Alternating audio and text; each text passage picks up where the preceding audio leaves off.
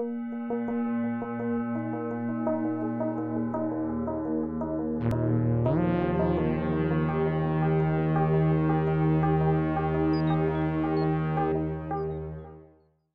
hi, my name is David Blank-Edelman. I am a technical evangelist at a company called SRE. We make an awesome container management platform that DevOps tend to love, but I'm not actually going to be talking about that today. Today I'm going to be talking about SRE, Site Reliability Engineering. So if you haven't encountered it, Site Reliability Engineering is an engineering discipline who attempts to engineer failure out of a system in an attempt to get a system to a certain level of reliability that you want. It is, well, let's talk about why. Does anybody know what this is? This is going to change in a minute. Can you guys see in the back? This is what happens when a PHP app errors out.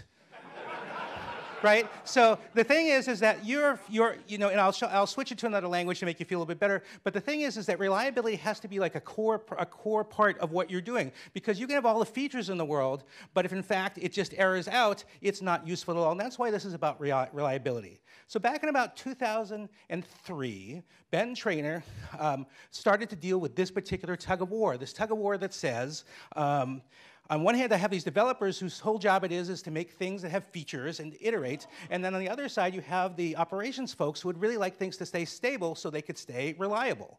So they came up with the notion of site reliability engineering. This is a book that was recently published by the Google folks describing the Google method about how site reliability works. And in fact, I'm going to take one of the pieces from this. It's a longer talk I usually give about this. I'm going to take one of the pieces. The thing that people tend to ask before I get into that is, are we just talking about Google? Are they the only people who are thinking that reliability is like a key core thing and having SREs? And the answer to that question is no. There are a ton of other companies. Here's a list of some of the companies. You may have heard of some of them. And if I can embarrass him, the actual SRE lead from LinkedIn is in the audience as we speak. So there are lots of people that are thinking that this is an important challenge.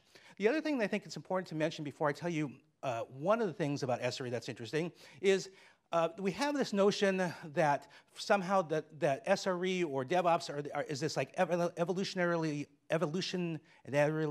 upgrade from what we previously were doing, and it's not. It's just kind of a parallel track to the same sort of challenges.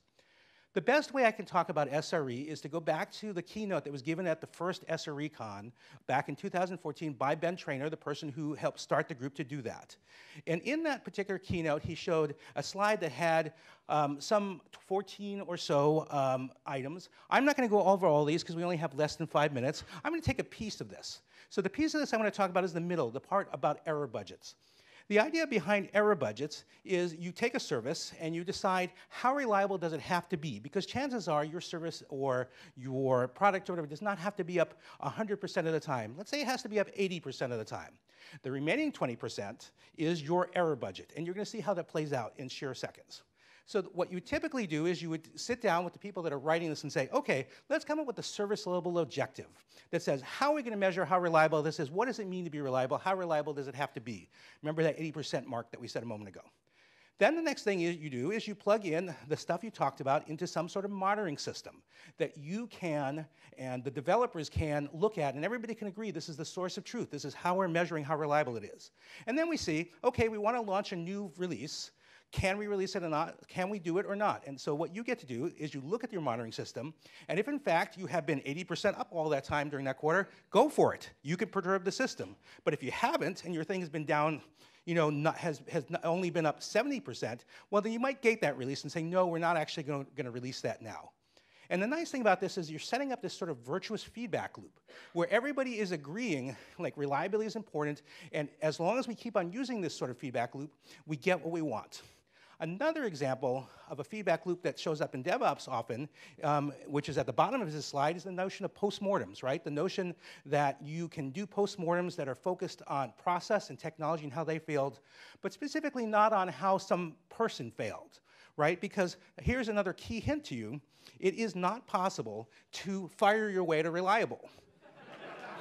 Right? You can't just go forth and say, if I only fire the person who made that mistake, and I keep on doing that again and again and again, then I'll have a fully reliable system. No, you don't. You just have one person crouching in the corner shivering, So with that, I just want to say this is sort of a little tiny bit of SRE. I'm just trying to put it on your radar so you think about it. If you want to talk more about it, I'll be here. I know that there is an SRE advocate from Google in the audience who I just happened to just met today for the first time.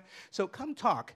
And if, in fact, you want to talk to me online, this is how you can reach me. If you want to talk about container management stuff, I'm also really down with that. And I want to thank you for your time and your attention. It's great.